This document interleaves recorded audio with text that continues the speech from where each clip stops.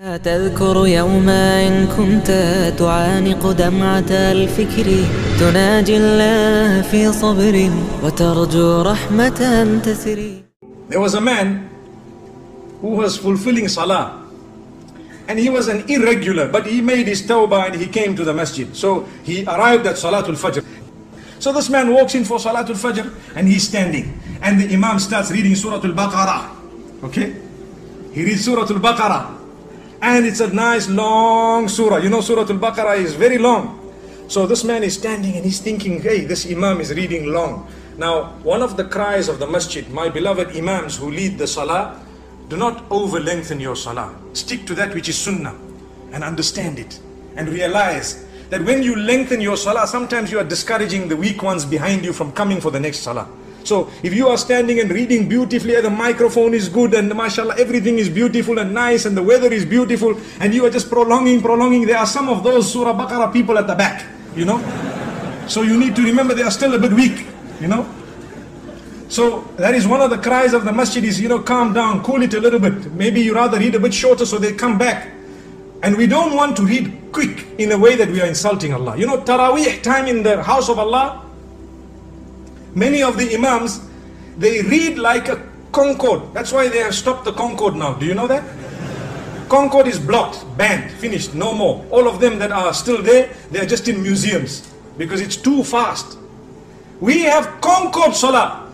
Alhamdulillah. What is that? Yeah, what is that? You are insulting Allah subhanahu wa ta'ala. Rather read short and clear than to read long and unclear, an insult to Allah.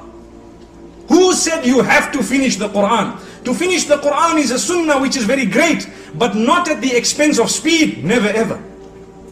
Remember that. And this I am addressing us as Imams who lead in the masjid.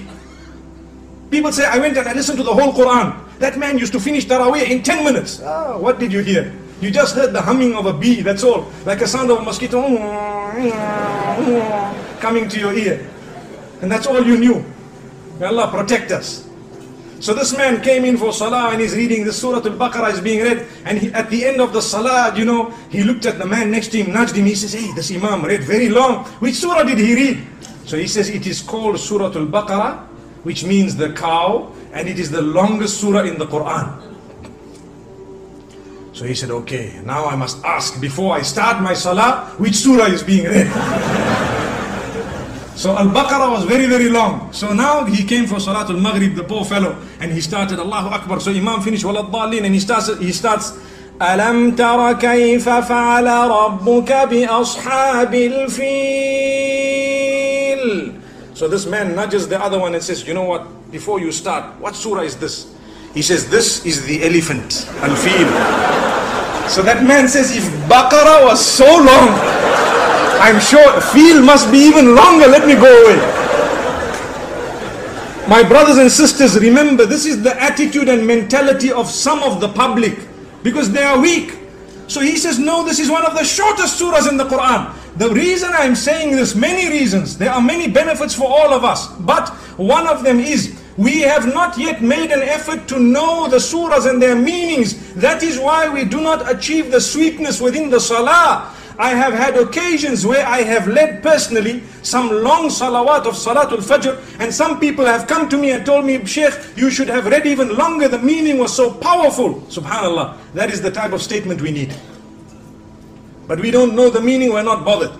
Like I always say, we've studied so many books in order to achieve all those ology degrees we spoke about moments ago, but we haven't studied the one book of Allah subhanahu wa ta'ala, nor have we studied the sunnah of Muhammad sallallahu alayhi wa sallam. It requires an effort, it requires dedication, it requires time off work, it requires a lot. You have no guarantee that you will live to old age when you can do that.